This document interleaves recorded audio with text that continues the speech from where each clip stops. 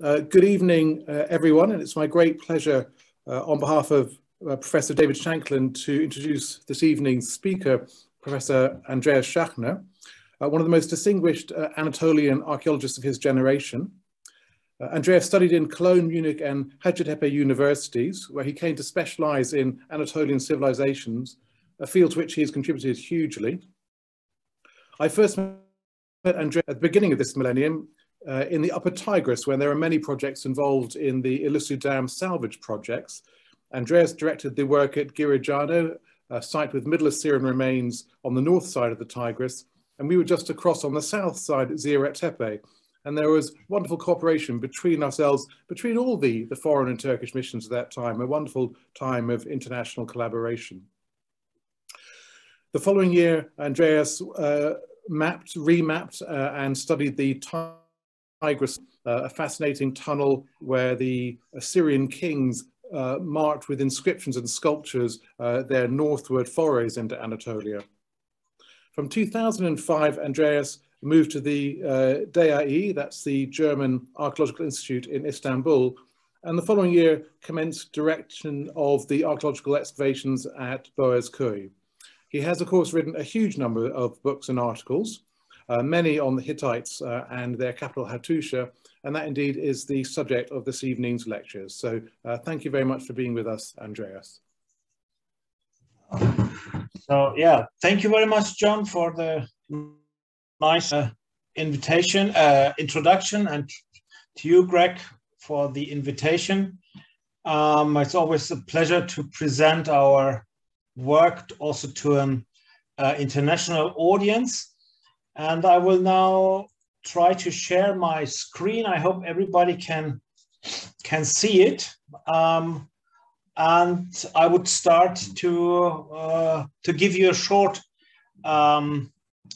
overview on the Hittite parts of this huge archaeological site called Boğazköy.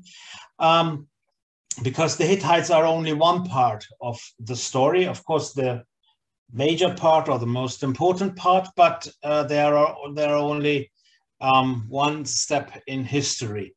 So where are we? We are in the center of modern Turkey, about 180 kilometers east of Ankara. It's about, with a car driving, 2 hours to reach Boğazköy or Hattusha. The modern name is Boğazköy. When we refer to Boğazköy, we mean the modern village or the archaeological remains of the period of which we do not know the contemporary name. So, for example, for the Iron Ages or for the Roman period. If we speak about Hattusha, that means the proper Hittite period remains. The site is located at the northern edges of Central Anatolia, actually at the borders between Central Anatolia and the Pontus region, the middle Black Sea area, to be honest, and it is characterized by very cold winters, dry summers, and a very rough terrain. So it's you don't have large areas there. You don't have large open areas there. There are only very few small plains.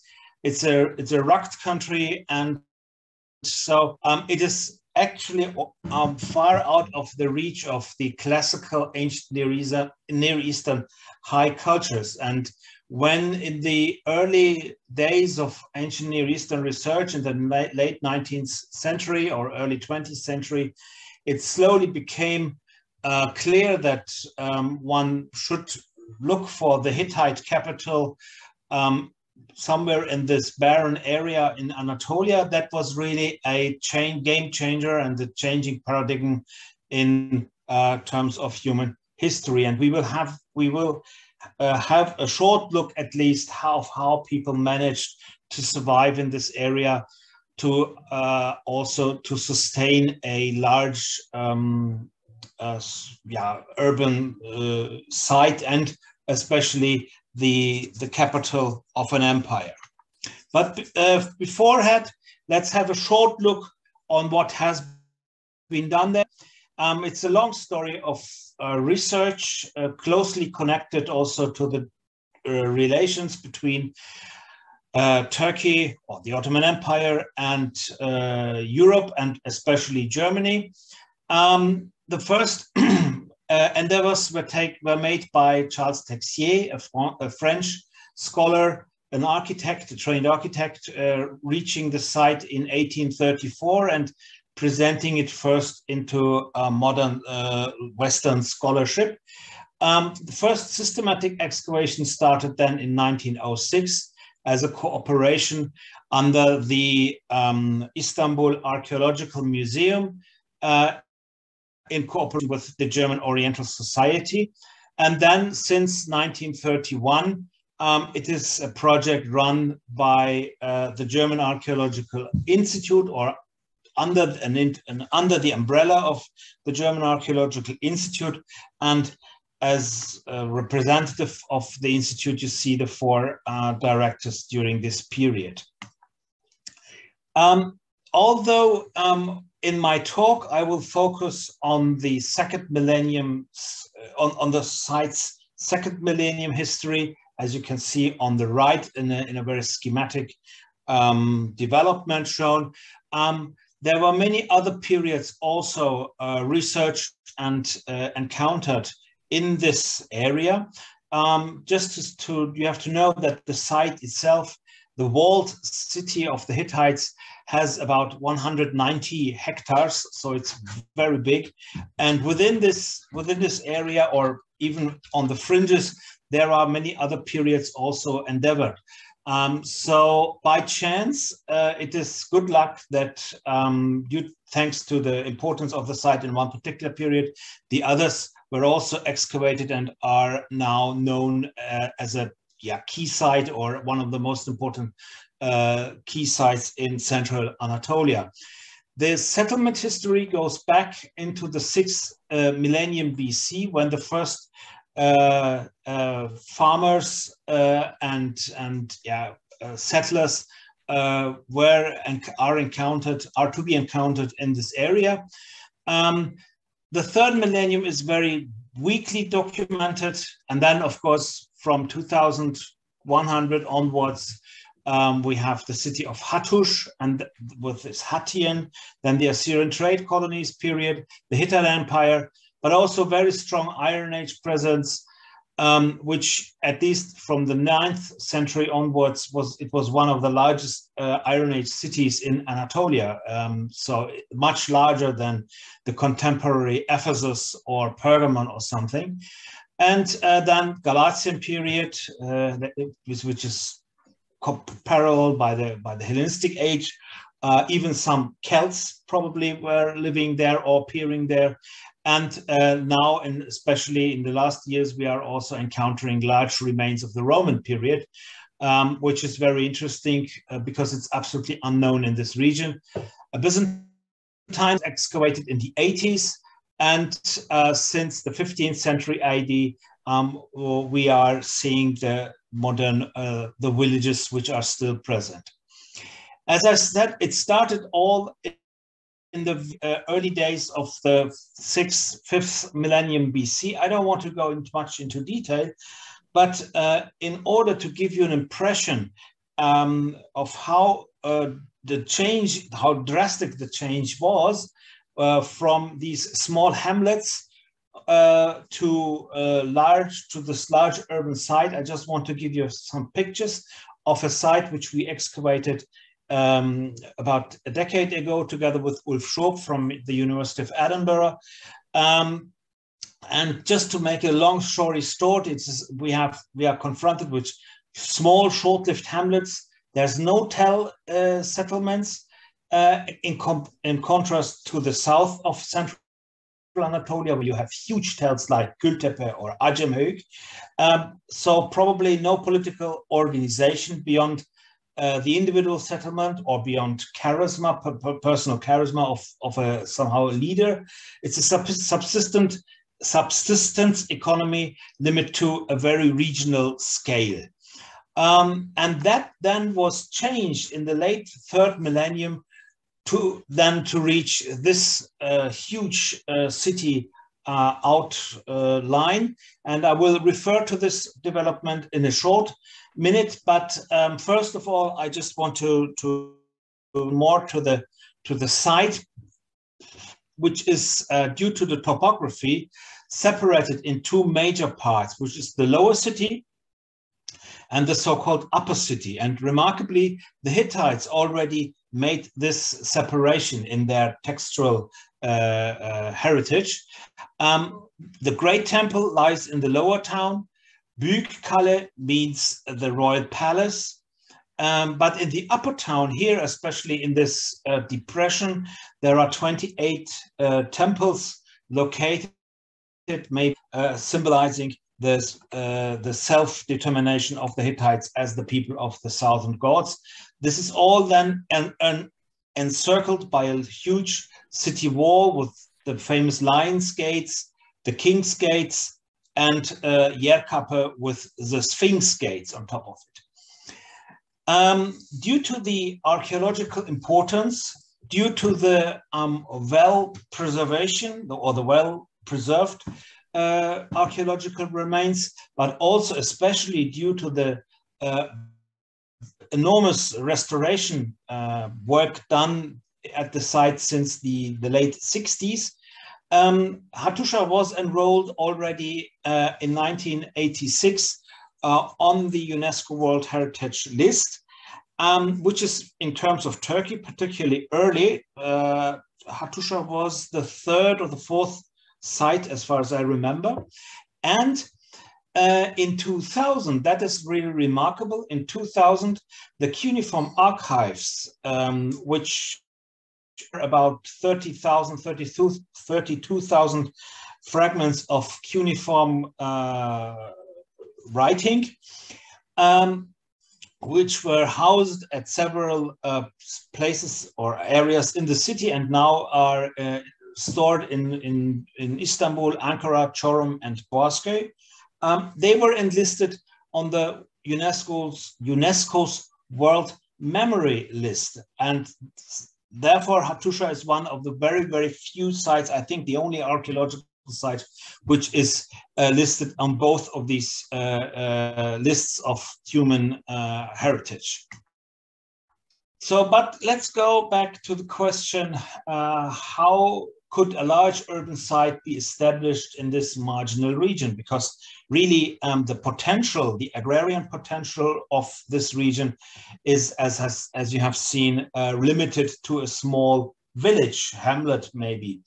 And that has something to do with topography and the situation, the general situation of Anatolia in the late third millennium. Because in the late third millennium, a very strong connection or system of relations has developed between Mesopotamia, northern Syria on the one hand, and Anatolia on the other. That what we now know, or what we know since many years as the Assyrian trade colonies period of the 19th to 17th century or 19th, 18th century BC, is only the second climate or second climax of a much earlier development, which reached already in the late third millennium a peak, as we can see now, especially thanks to the excavations at Kültepe. And what we also can now see, thanks to research in the last 10, 15 years, that this system then was gradually extended further into Anatolia. So Kültepe, the Kayseri area, is the entrance area, and then from there it spreads like a network into other parts of Anatolia to secure hands on the resources of the country. And in this situation, Hattusha plays an important role, because As you can see on the large picture, the site is leaned against a mountain range, which you can see here in the back. It is not very high, but it's very rough and difficult to pass through. And this is somehow a border between southern central Anatolia and northern central Anatolia, at least from the modern towns Kırıkkale to, let's say, Sivas. And in Hattusha, there are two passes, two routes across these mountains meeting. As you can see here, was indicated on the photograph, and also here on the map.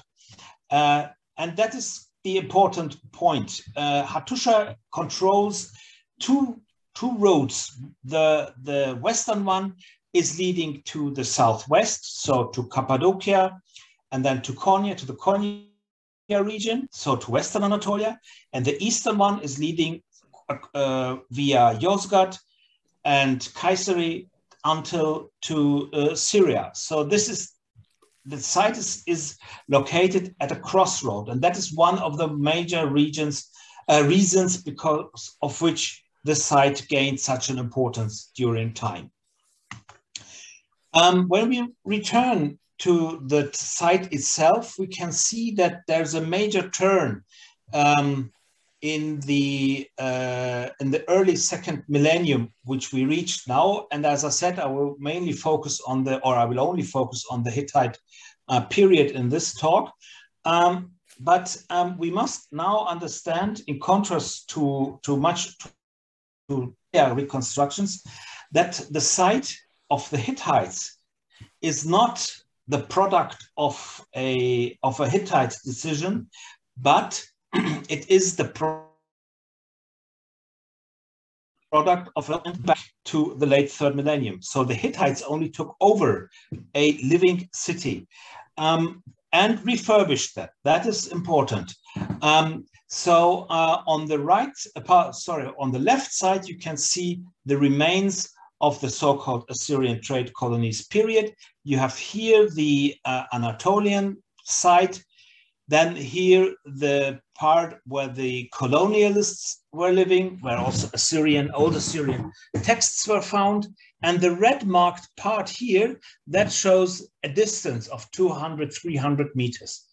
When we now look on the right side on what happened in the Old Hittite period, we see that these two parts were connected, the site were extended, and that is here marked in red, several new public buildings were erected. Temple, a monumental building excavated just recently, the so-called House of the Slope, a monumental building here at Kesikaya, a large granary, which we will see later in detail, and a palace. And in contrast to the periods before, especially the Assyrian trade colonies period, where in which these monumental official buildings were designed according to Syrian or Mesopotamian principles, from the very early beginning of the Old Hittite period onwards, the monumental architecture of the Hittites shows indigenous forms. So it is an indigenously developed architecture, which then also points, of course, to autochthonous or indigenous social relations symbolized by these buildings. And we will have now a short look on what this is all about. The first part, and those of you who might have visited Hattusha might remember, that it is the large or the great temple in the so-called lower town, as you can see here, regular architecture, and it displays the main characteristics of a Hittite temple, with a large entrance gate, a courtyard, a columned hall, and then one or two cultic or cult rooms. Here in this case, it is uniquely encircled and cut off the rest of the settlement by huge store rooms or store magazines, because we have to think of these temples not only as a religious building, but also as an institution, as an economical institution. And we know that the temples owned a lot of land, and this then was part of the revenues from this land. It went into these stores, as well as, of course, booty from the various wars. Here in this reconstruction, this is the light green, and the darker green area here on the other side of the street, that is in another administrative building. So we have to keep in mind that especially this temple architecture is unique in terms of the Hittite or Old Hittite period, or from the Old Hittite period onwards. And remarkably, this building has already been built in the 16th, maybe even the 17th century AD. So at the very beginning of the foundation of the Hittite dynasty. Opinio communis, the Hittite dynasty starts around 1658 BC, and we have hints that the temple was not built much later. Here we have a view of some of these large pithoi, how they were excavated in the 60s, how they were restored at that point in time at the bottom, and how we also can think of the Hittites transported these large vessels, because we have to think of how they brought them into this huge structure. The next point where I want to take you is the royal citadel on Büyükkale, the great fortress in Turkish, or when we translate the local naming.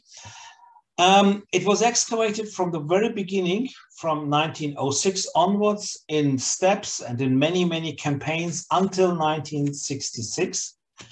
And we now, in last year, resumed excavations with very promising results in the northern part. So there's still something to do on this part of the city, which has mainly to do with the neglected restoration efforts here in the northern part.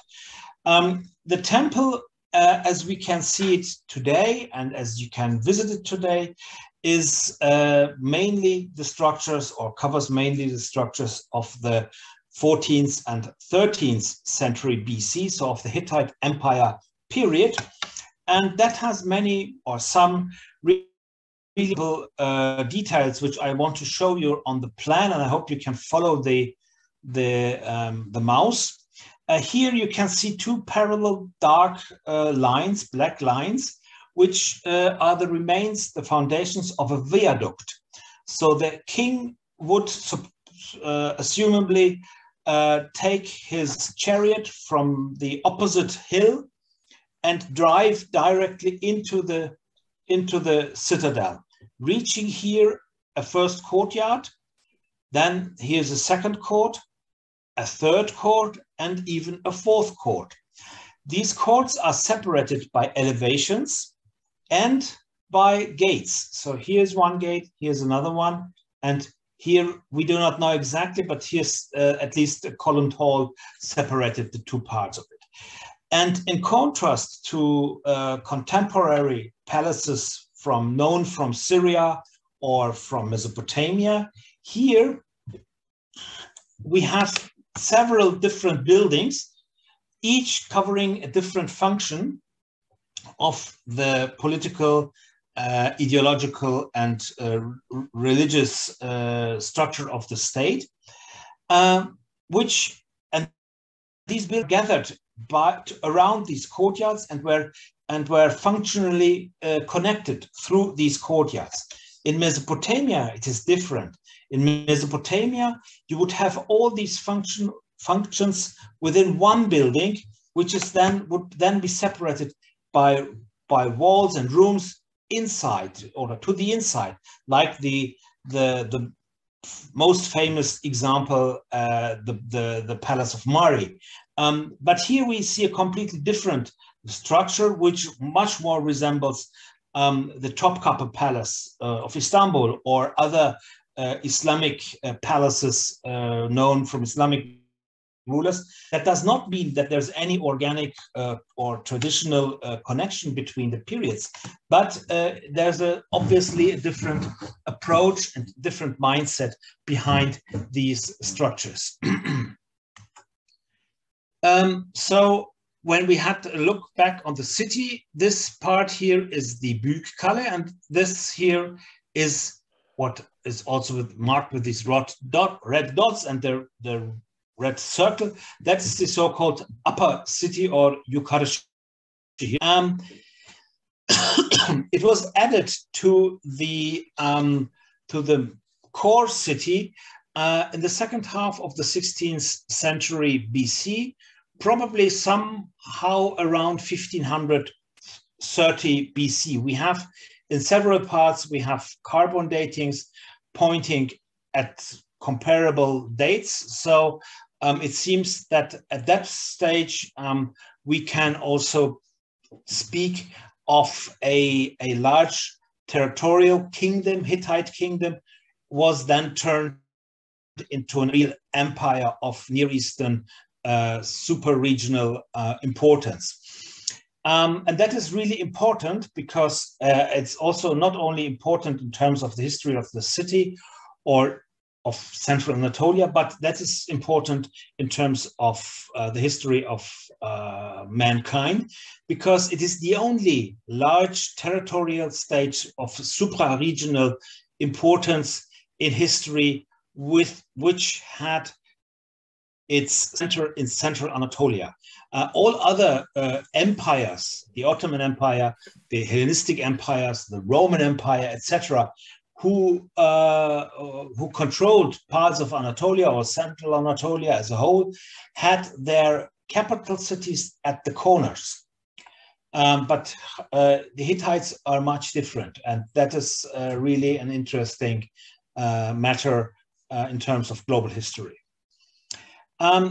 Sorry, at the core of this new part of the city lies here a large depression in which Peter Neve excavated more than 28 temples, which he was able to also date and reconstruct, which you'll see later in the next slide.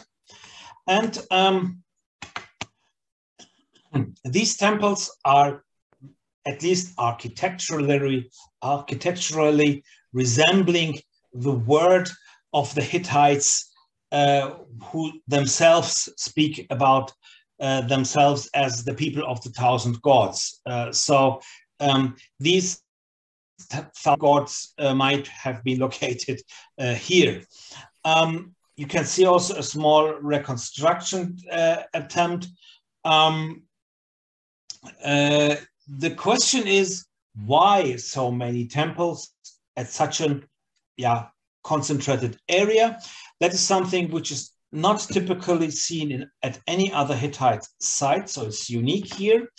And the reason is simply, or it's not simple, and there's much debate about it, but one may think, or one can think, that the Hittites brought the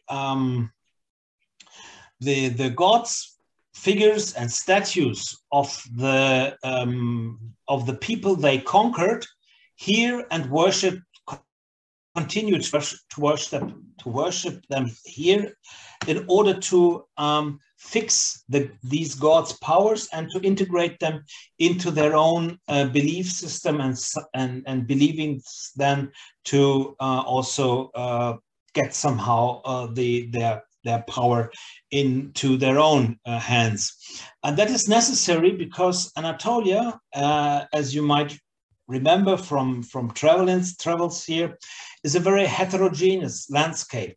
And we are confronted also in these periods with a multitude of languages, of religious beliefs, of cultural identities, and to unify them into one political, administrative, and religious system would be in these days even more difficult than today and than it is today. So that is something which is here clearly identifiable through architecture. The whole city is guarded by these large gates. As I said, the Lion's Gates, the King's Gates. We do not know how the Hittites named these gates. At the Lion's Gate, there is a small graffiti type hieroglyphic inscription just saying gate and probably lion. So that doesn't mean much or doesn't tell us much about the metaphysical importance of these structures. The King's Gate, as you can see here down in the black and white photograph, excavated in 1907. And it was decorated with the sculpture of a god, which by the locals was identified wrongly as a king, but doesn't matter. This, in contrast to the Lion's Gate, in this case, the sculpture is on the inside and maybe greeting the leaving persons or safeguarding the leaving persons, the kings. These are speculations we really cannot prove, but the King's Gate is opening to the southeast, so that is the gate you would reach, or from where you would start your journey to Kayseri, to Kültepe, and then onwards to Syria or Egypt. And the Lion's Gate is different. That is opening to the southwest, so that is the gate where you would leave to reach Cappadocia, the southwestern part of Anatolia. And together with these gates, because the gates are unique, as are these buildings on top of rocks, as you can see here, one example called Yenicekale. These show you or give us the good examples of how the Hittites were able to work stone, to build hugely with stones, and to produce, again, unique architecture, because these two gates are the only examples in the ancient world, in the whole ancient world, which have a parabolic cover. We can be sure that even someone coming from Babylon or from Egypt in these days would be impressed by this structure. We don't have testimony for such an impression from these days, from a contemporary visitor, but it was unique. That would be something someone even from Egypt or Mesopotamia wouldn't have seen in his or her time. Yes, and the next building, the crown of the city, so to call, Yerkape, is also something is unique in not only in Anatolia or the Hittite world, but also all over the ancient Near East or Western Asia. It is a pyramidal like structure. It is 250 meters wide. It is it's 250 meters long, about 70 to 80 meters wide and 40 meters high. And it's built up, it's a rampart built up with earth. So it's a built structure, and this structure has nothing to do with the Egyptian pyramids. But these glacis on the outside is simply necessary to avoid the soil from eroding. On top of it runs the city wall. In the center, there is the so-called Sphinx Gate. You can see at the right side the two sphinxes on the inside of the city. There are two more on the outside, and these are copies which we erected a few years ago. The originals are stored or housed in the museum in the village of Boaskö. It was probably used for processions from the temples. The problem is with the Hittite texts, we have, as I said, more than 30,000 texts and fragments of texts. Most of them are have a religious contents, but they are very bad in describing topographical details of the city. So we do not know how the Hittites called any of these buildings which we are excavating, or which we can show you, or which you can see there. That makes it very difficult then also to put these buildings into their socio-cultural environment or function. Here you see other parts of, or other views, other angles of Yerkappe. And if you first have a look on the right side, here at the back, you can see this depression. This is where the road then turns down to the southwest. This part of the city is built on the highest mount, or the highest part. So therefore, I refer to it as the crown of the city. And not myself, or I adopt a topic or a term. Sorry, I adopt a term of Bruno Traut, a German architect and historian of architecture. But it is visible from more than 20 kilometers from the north. We will see in the next slide also. So it is really built to be seen. It's really built to communicate and to transport the ideological power of the Hittite emperors or empire, in order to show their abilities. And through this artificial mound runs a tunnel, as you can see here. It's about, here's the outer entrance, and the inner entrance is somewhere over here. It's about 40-50 meters long, and it's completely originally preserved, and it shows us how the Hittites built such tunnels, or how they were able to build such posterns, which in this case were used, or this was probably used, most probably used for rituals, but before this period, so in the old Hittite periods, they were most probably used for strategic or military purposes, in order to allow to defend the city in front of the gates.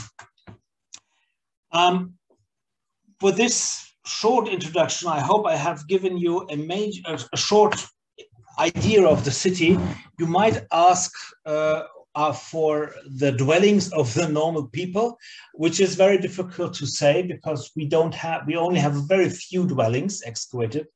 And so Peter Neves speaking of Hattusha as a city of prestige, of religious power, of state power, is still correct, is still true.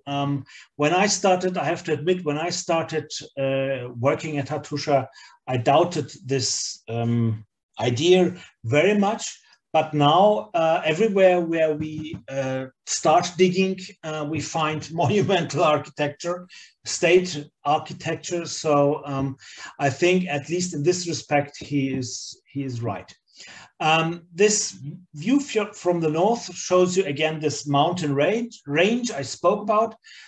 Here you can see Yerkappe, the area which we spoke about before, and when we have a general look on the site, and we remember the geographical setting on the margins of the fertile land of Anatolia, we have to ask how it was possible to sustain this kind of a city? And this is a question which has been answered, or which we were able to answer in the last 3 decades by research by Jürgen Seher and myself. And I will show you at least in short how this was done, because it is a very interesting connection between geology, so the general geographical, topographical, and geological setting of the whole area, and engineering. Within Hattusha and its environment, we were able to spot several artificial water reservoirs. So what I mean is built water reservoirs. And from the plan on the right side, you can see, you understand that they were not very small. Each of these distance here means 10 meters. So these ponds are 70 meters long, 12 meters wide, and 8 meters deep. So we have 5 of them. So you can imagine that they were able only here in the southwest of the city to store thousands of cubic meters of water. And the question is, how did they fill these ponds? And what were the ponds used for? So let's first have a look at the question of how they filled it. To solve this problem, we drilled and put a tub here. The tub is perforated, and thanks to the drilling, we understood that the geology is built up of several layers of materials. The yellow one is clayish material, so it does not let water go through, but you have also levels which let water through. So that was the prerequisite. And with this tub, we are able to measure the depth of the water table every week. And that is what we do since more than 12, 13 years now. In summer, the water disappears completely. So the tub completely falls dry. In autumn and early winter, when the rain starts, the water table is rising very quickly. So it will fill, or it can fill the ponds as shown in the reconstruction at the bottom right. This up and down of the water table in this part of the town is up to 7 and 8 meters in height. In other areas, it's not that high. It's 1, 2 meters or 3 meters. I have chosen this example because that is particularly spectacular to me. Yes, and the Hittites built these ponds, which were not only to be found at Hattusha, but in every large Hittite city, you find these kinds of water installations in different areas with different architectural features, but always using using comparable geological and topographical situations. So that is something very interesting. The question is, what did they do with this water?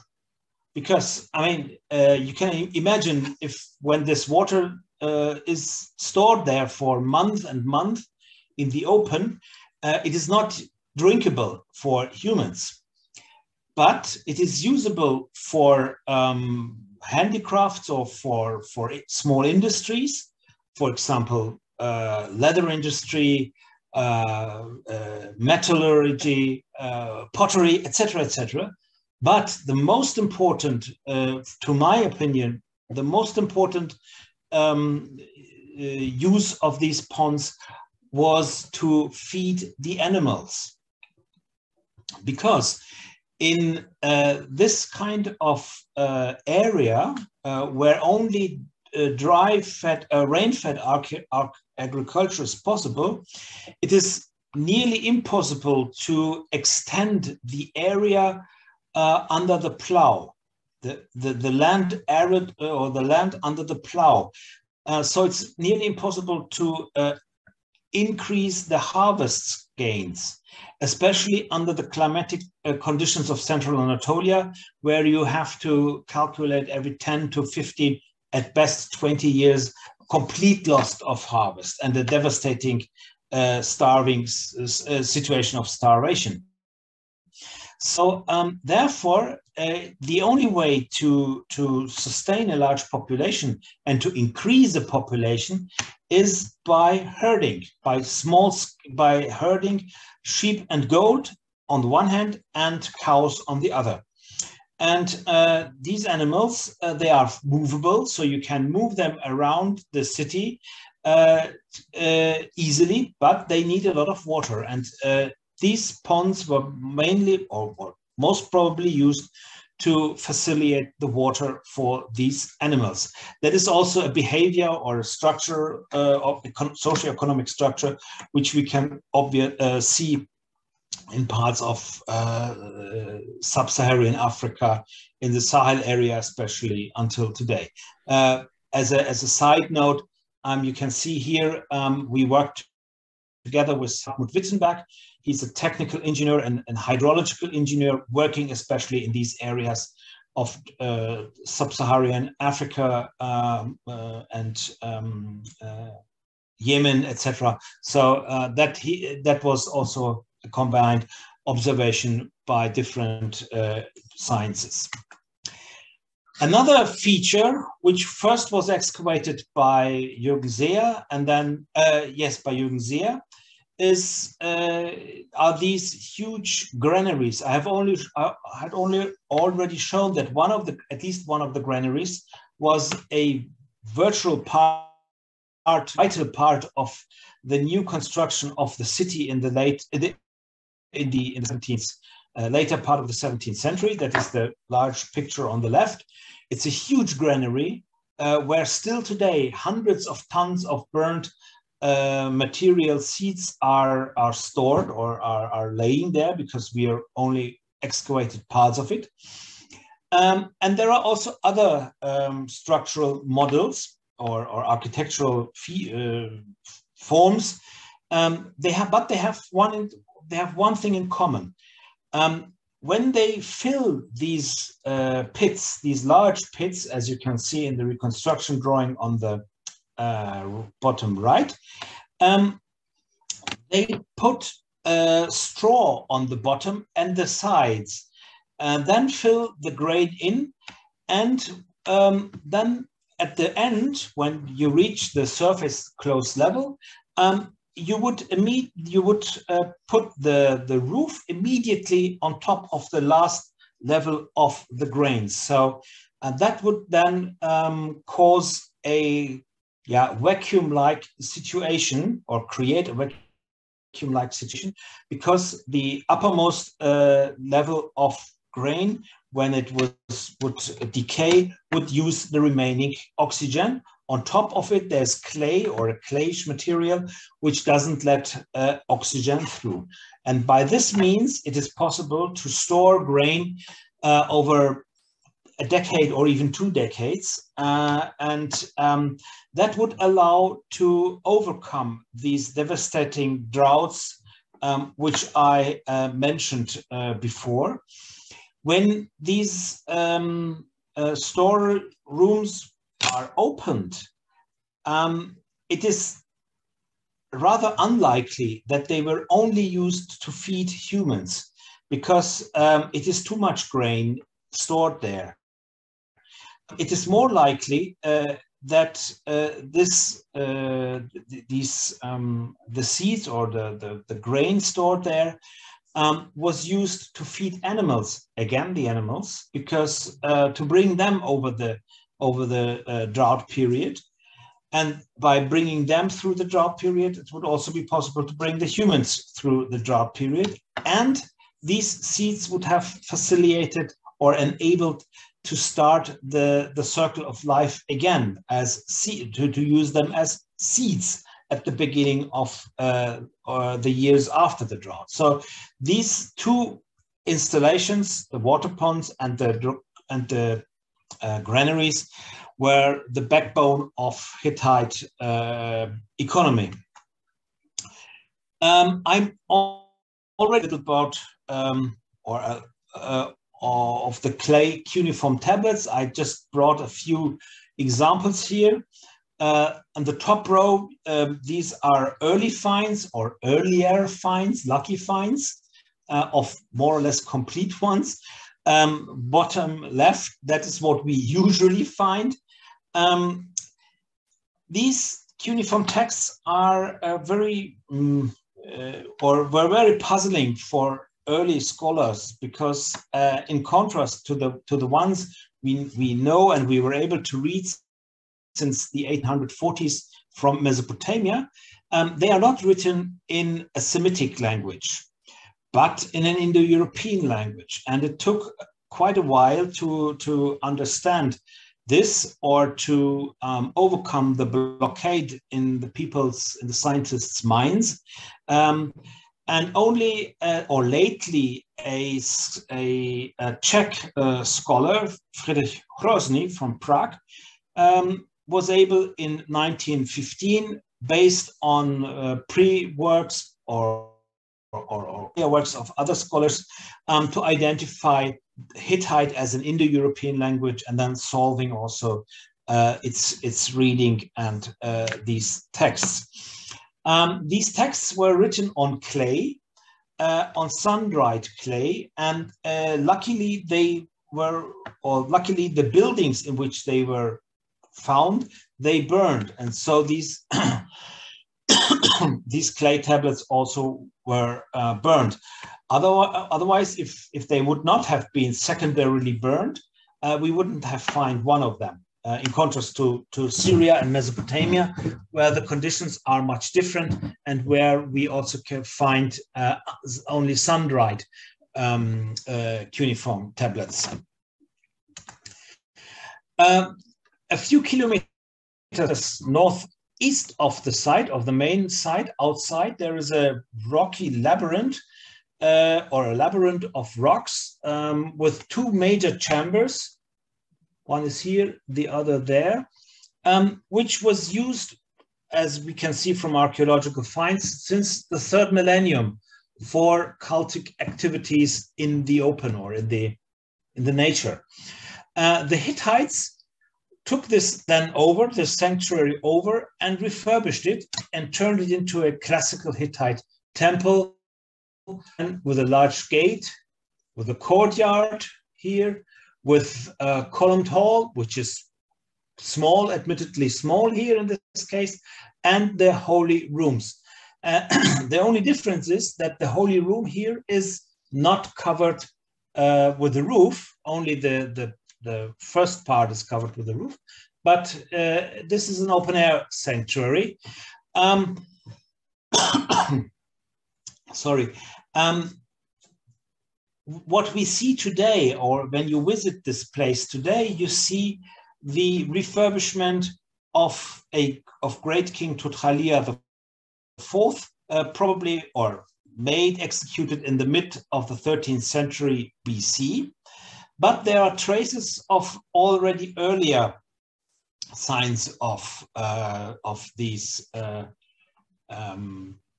reliefs.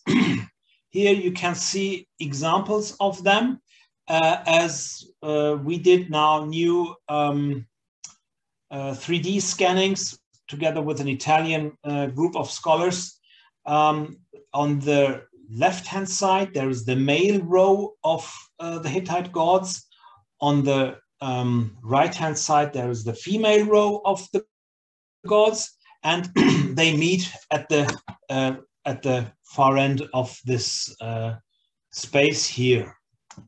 And you can see it here again. These are the male gods, and these are the female ones. This is Tudhaliya himself, depicted here. And these rock reliefs, they are in the other chamber, in the chamber B, on the a little bit to the east, which is probably dedicated to the to rituals executed after the death of King Tudhaliya. Yazilikaya was probably used for the inauguration of the Hittite king, and probably also for the New Year's festivals in March, when the Hittite king had to start the circle of life again after winter. I spoke a little bit about restoration work in Hattusha, and I want to show you how important that is, because a lot of what you see today is only preserved thanks to this restoration work developed and now since the 60s continuously executed until the present day. On the right-hand side, or on the left-hand side, sorry, you see the large dumps, the soil dumps after excavations, which are changing completely the topography of a site. On the right hand, you see what's happening to the deep trenches in winter. They run full of water. Remember the up and down of the water table, and that is what's happening here. Therefore, it's necessary to backfill the trenches. So in order to get rid of the dump soil and to preserve the architecture excavated. And then on top, we rebuilt the excavated architecture. So this you can see here, this is the excavated wall. We put a separating material between on the top layer that can be pottery sherds, that can be modern bricks, that can be glass, that can be plastic or whatsoever, or maybe we do not use plastic anymore, but anyway, for environmental reasons. And then we build up the walls until a certain level where we can show the extension of the ground plans. And this is a method which is which was executed all over the site. Here you can see again Jährkappe. It is sustainable. It is easy to implement by local workforce, and it doesn't cost much. And that is really important in this respect, especially taking the sheer size of the site into account. And another short example is that we tried to rebuild the monumental, or give examples of the monumental arts within the city.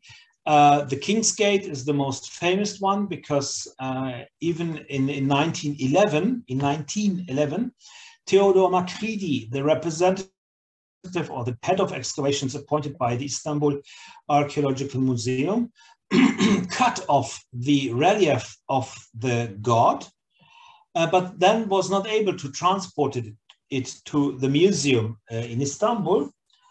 And then later in 1932, it was transported by the German excavations by Kurt Bittel to Ankara, where it is now on display in the Ankara Museum of Anatolian Civilizations.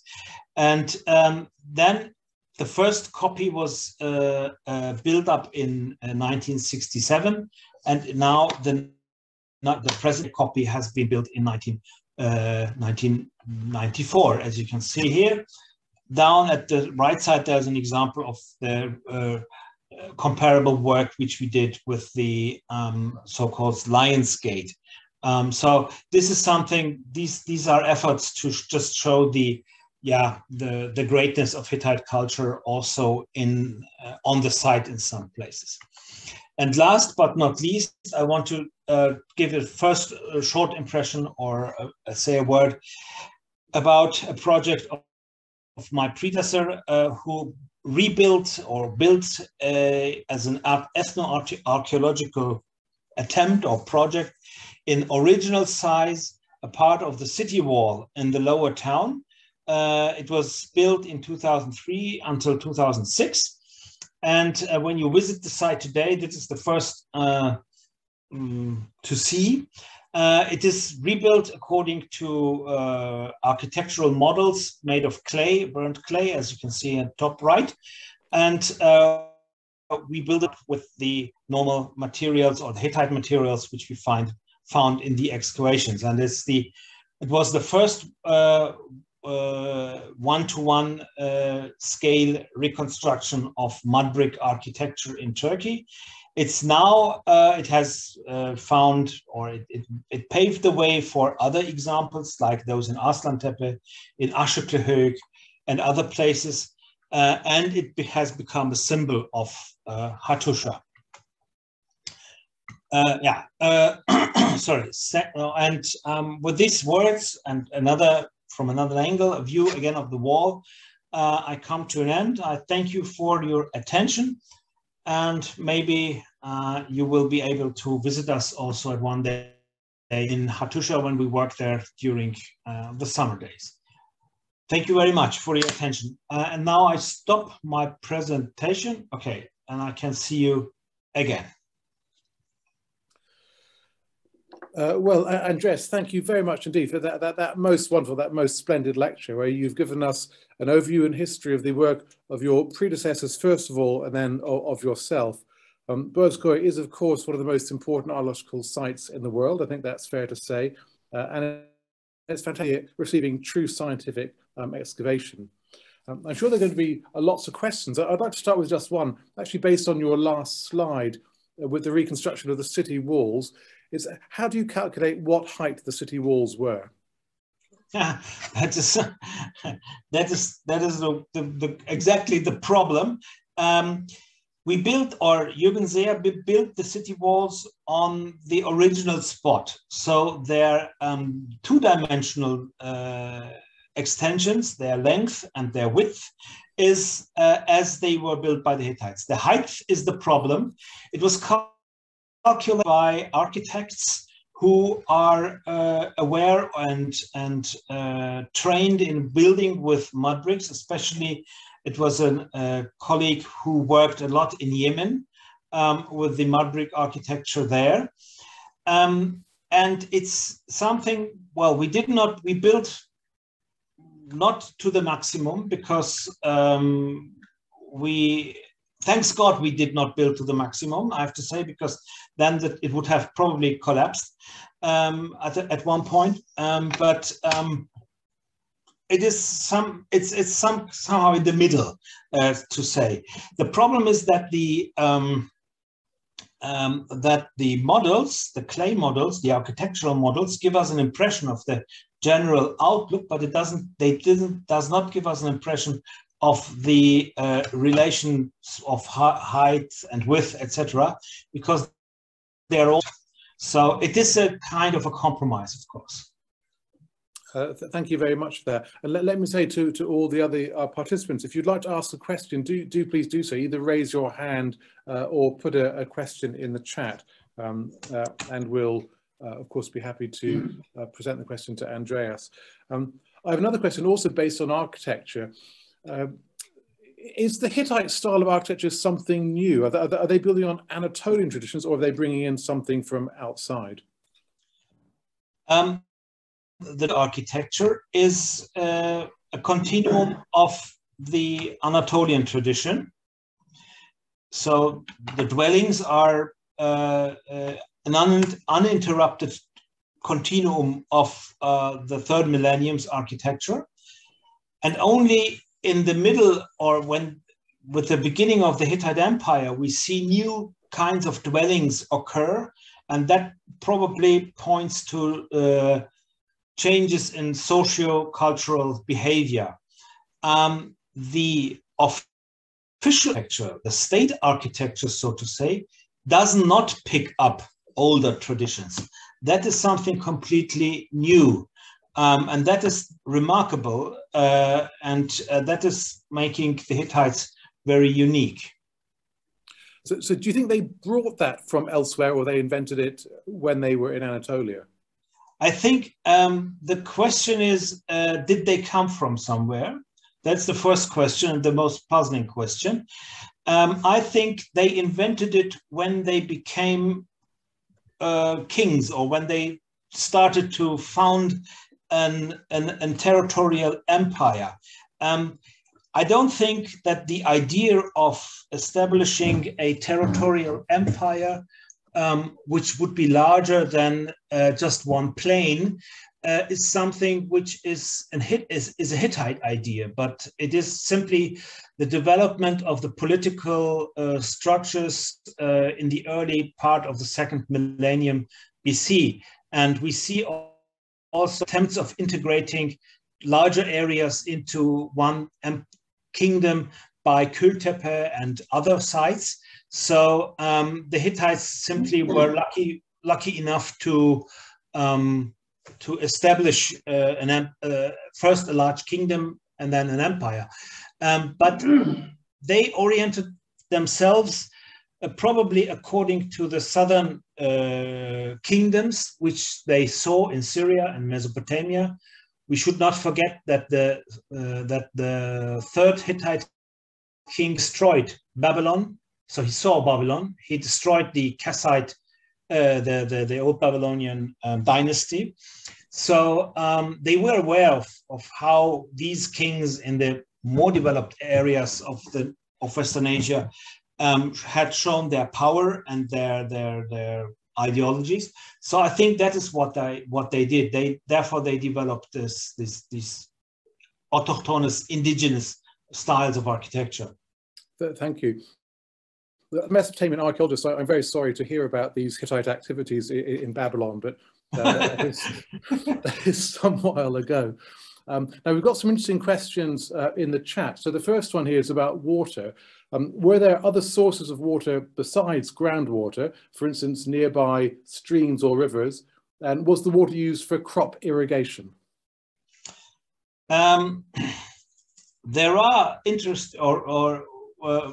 when you come to Boğazköy also, you would see there are two small rivers, but a problem with runoff water in central Anatolia is that you either have too much or nothing. So it's unpredictable. The amount of water you can use and you can get out of these rivulets is unpredictable. That is the problem. On the and then there's another topographical issue here. These rivers are much too deep, cut into the terrain, as to be used by the city. So if they were used north of for making mud bricks, for example, in the plains somewhere. So what the Hittites used is the groundwater, because and the not only the groundwater by the ponds, but under each of these huge rocky outcrops within the site, there are natural springs which are purring out of the ground, simply due to the same geological situation I described, and this makes this area, this particular spot, so profitable for use, because there you have water all year round in a predictable in a predictable and accountable amount, and so that secures living there. Thank you. Now, another question from the chat, going back to architecture, actually. Is there a connection between the Hittites and the Mycenaeans? Are the similar dates of the Lion Gates, for example? A very long discussed question. The Mycenaean archaeologists or archaeologists working in central Greece and Crete, they, from my point of view,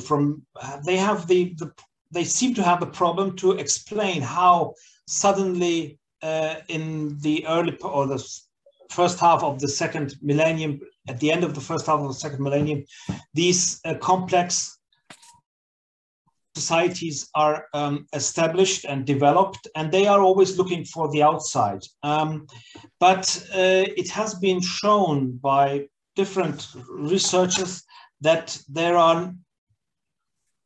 that one has to be very critical about direct connections in terms of transfer of material culture from central Anatolia to central Greece, to mainland Greece.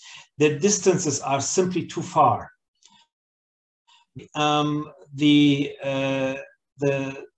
Hittites only controlled parts of Western Anatolia only for a very short time, and on the other hand, the technology to build Mycenaean walls like in Tiryns or in Mycenaean itself, Mycenae itself, they are not. You don't have to look for them in Hattusha. That is something people living with stone can develop themselves. We see comparable stone manufacture and stone cutting in Central and Southern America many hundreds, thousands of years later, and there's also no connection with the Hittites or with other people, and the symbolism of the gate, because the question was regarding the gate, from Mycenae in comparison to Hattusha is much different. It's, of course, there are lions depicted, okay, but not more. The way they are depicted is different. The way probably the symbolism is much different, so I personally do not think that there's any connection between the way the Hittites worked stones and the Mycenaeans worked stone. I would say these are human universals. That you have these. Yes. And it's something in the human brain, I think, that connects these things, rather than any physical link. Yes. And the technical knowledge to work stone is something which is present in the anthropological mindset since tens of thousands of years. So when you look even at Paleolithic sites, Epipaleolithic sites, Göbekli Tepe at the most spectacular one, then it is clear that just shaping a rock is not so difficult. It is for us as modern people, it's difficult.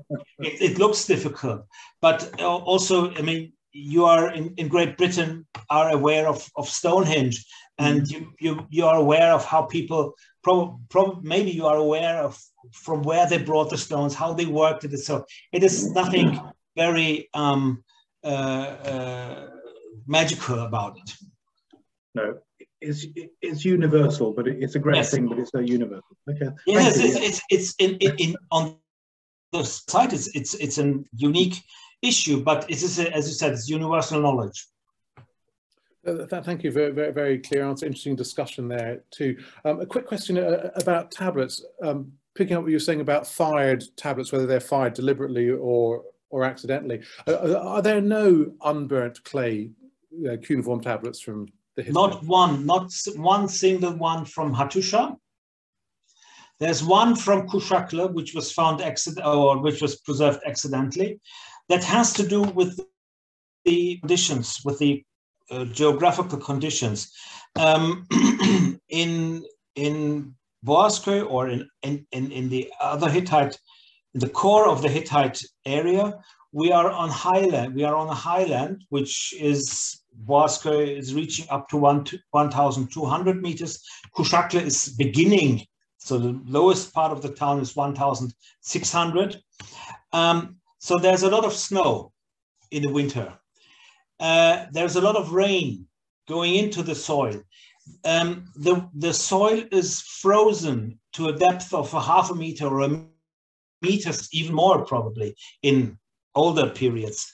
And by these mechanisms, an unbaked clay tablet would have been destroyed completely, or would disappear into normal earth.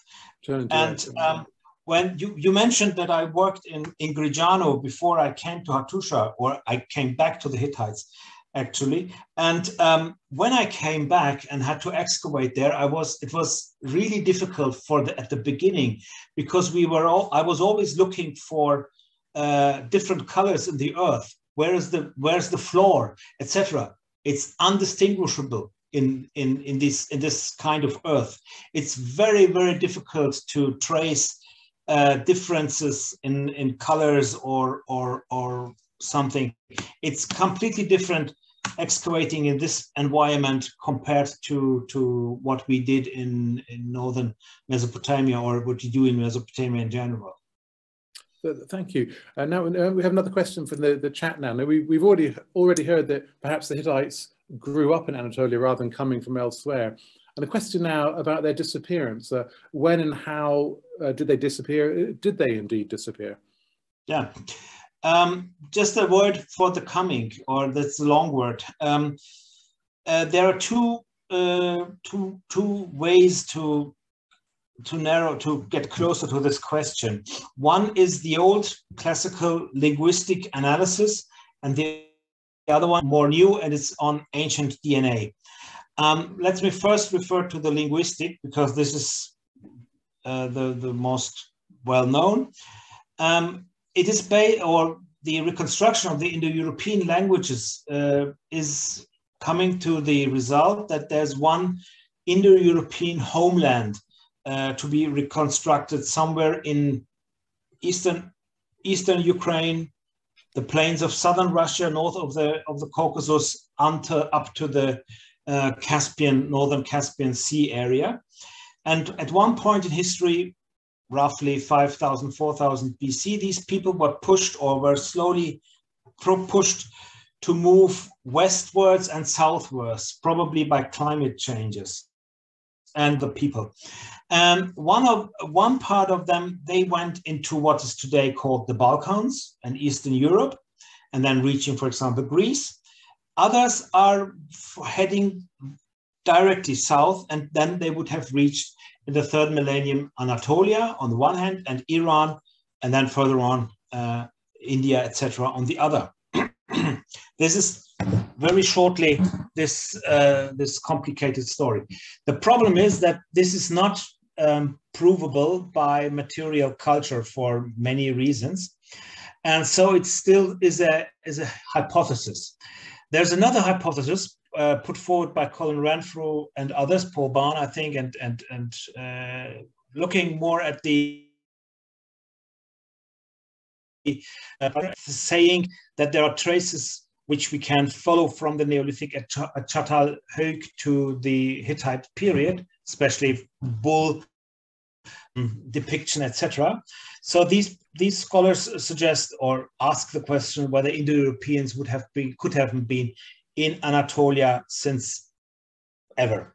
That is the problem. The main problem is, and this is an unsolvable problem, that we have difficulties to connect language and material culture. And that is a dilemma which we cannot solve.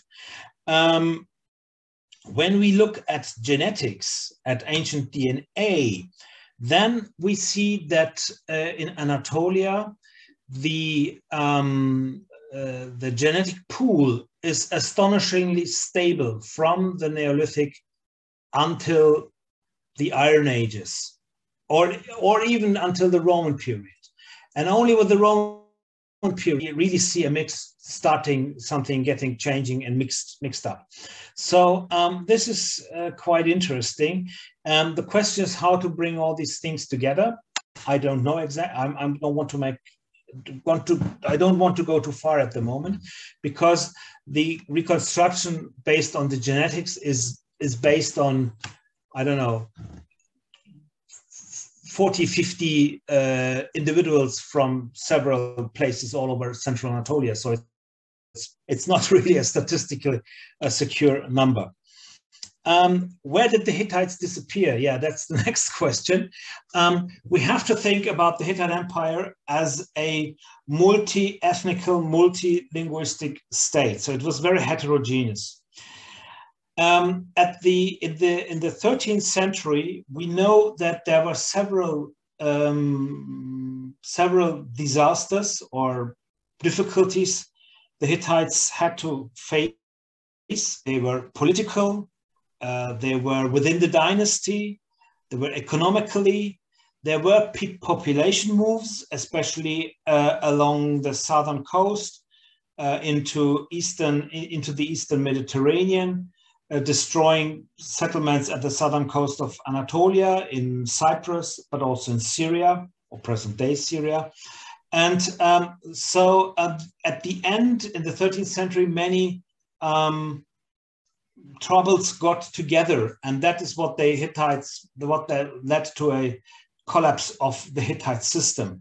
The Hittite state system, best resembled by the use of Hittite cuneiform and this monumental architecture we spoke about, disappeared in a very short period of time, maybe less than 50 years, and did not leave any trace back. That is remarkable. That is really remarkable, and that shows that the Hittite elite culture was not able to really change the longue durée and the long developments of Central Anatolia. I hope to have given a not too long answer. No, that's an excellent. It's very complex. It's a very complex issue, and still we do not understand it fully. And there's a difference between the northern part of Anatolia and the southern part of Anatolia and southeastern Turkey or northern Syria, because in the south, the parts of the Hittite Empire, one could say provinces of the Hittite Empire, continued to survive, and they lived on as then independent principalities or independent states. So that's quite remarkable. But in the north, probably due to the difficult economical situation caused by the geography, led to a complete breakdown, collapse of the system. Thank you. Well, that's a very interesting and detailed answer, and it has spurned another question. Can you say whether the archaeological evidence from Hattusha or elsewhere in Anatolia supports the theory of Renfrew or Gumutas? No, I would be very careful to adopt either of these hypotheses. And for me, it doesn't make also much of a difference,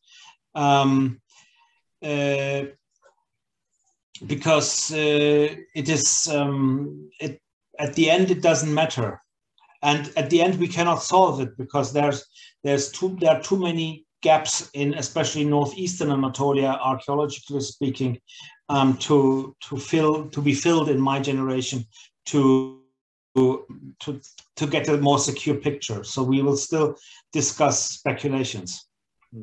Thank you. So I'll give you a question which I'm sure you'll be able to answer easily. What's the deepest stratigraphy that you have at Boğazköy? The deepest in terms of meters or in terms of history? In terms of meters. Oh, that is, yeah, it's in most areas we are not digging very deep, maybe 2 meters, maybe 2.5 meters.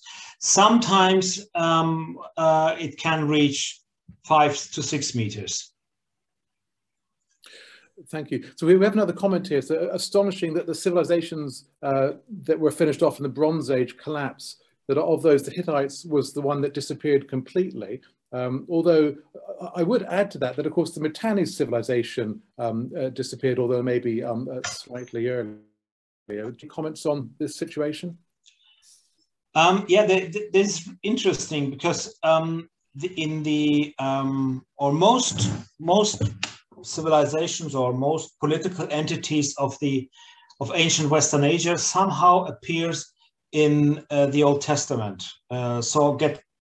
They were somehow part of the general human memory, despite the Hittites or despite the Anatolian Hittites, because in the Old Testament there are Hittite or Hittite mentioned, but they refer to the Hittites in northwestern Syria, which are actually the post-Hittite states which are mentioned also in the Assyrian texts as Hatti or Hittite, but they have nothing to do with the real Hittites. So the real Hittites in Central Anatolia, they really completely disappear from the historical memory of mankind. Why? It's difficult. It's probably they are out of the reach of the normal scope or of the normal range of the written cultures, and as such of the memory of these Western Asian civilizations. So that shows again how accidental the development of the Hittite Empire or the Hittite kingdom in general can be seen. Yes, thank you. So we've on referring to the Bible here, that we're guessing that the English word Hittite comes from the Bible, from Uriah the Hittite in the Bible. Is that correct? Well, with detours, yes. But this Uriah in the Bible is not a Hittite from Central Anatolia. It is someone from northern Syria, or even from middle Syria today, which was commonly called, or these areas commonly called in the early first millennium as Hatti, because at 400 years before or 300 years earlier, they were part of the Hatti Empire.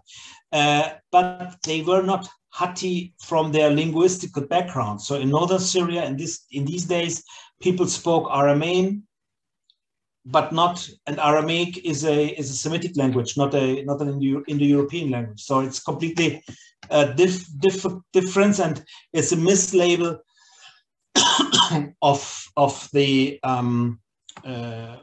early part of the first millennium BC.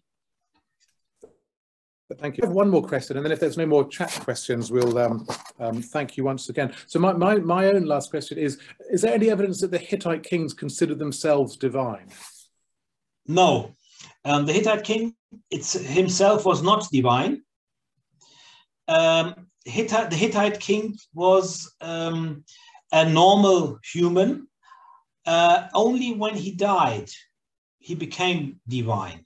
And we can see this, that the living Hittite king doesn't wear a horned cap. And you know, the horns are the symbols of, or the signs of gods in ancient Western Asia.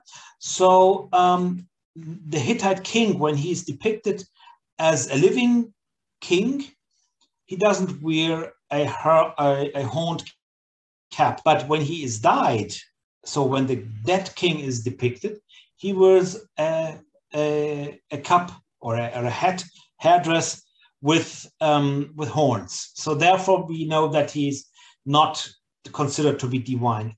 Moreover, it is interesting. There's a deep difference between the way the Hittite kings ruled and the Mesopotamian kings ruled. The Hittite kings were more kind of a primus inter pares in comparison to the absolute dictatorial rulers of most of Mesopotamia and Egypt. So the Hittite kings were Lugalgal, great king, among kings. So the provincial kings, they had a word to say, and so that is it's much more way of ruling in Anatolia is much more fragile than in Mesopotamia. That has also to do with geography, because in Anatolia, people, the ordinary people, can move immediately away if the pressure of the state gets too much. In Mesopotamia, they can't move away due to the irrigation system to which they are stuck. Just to make it very simple.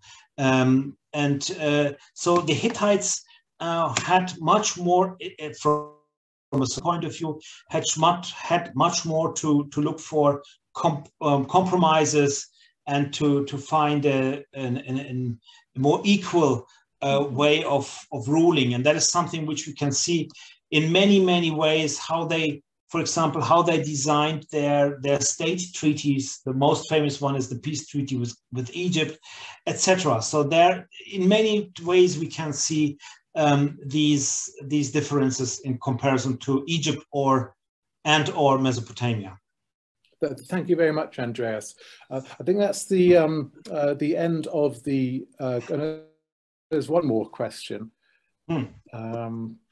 I believe the Hittites were what we would call a war culture, but I also believe that they made the first peace treaty ever agreed between themselves and Egypt. I think you've just mentioned that. Well, this just let me say with this war culture, that is, this war culture is something which is a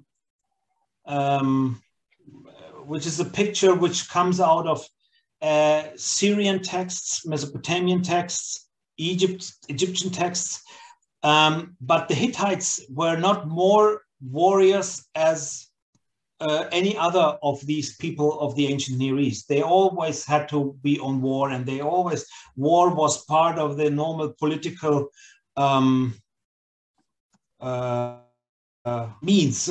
So that is only a modern application or a modern adjective which was given to the Hittites based on very famous textual evidences from Syria and Mesopotamia, but that is only since others were similarly brutal were not mentioned in this way. So that is something, these cultures, for them, war was a normal means of politics.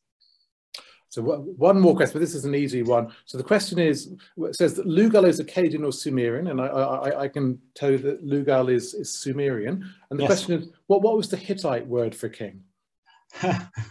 that is also difficult. We have a lot of the Hittites used cuneiform, and they adopted many Sumerograms, so Sumerian word signs like Lugal, because that makes writing easier when you know what to have to call. The problem is we do not know exactly what the Hittite king, or what the word for king was, because they only wrote Lugal. And so that is, we don't have a dictionary telling us the equivalent for it. That is something which we, in many cases, are confronted with. Andreas, thank you so much. So even though we don't know the Hittite word for king, it's clear that you are king of Boğazköy today. It's a tremendous site, a very distinguished history of excavation.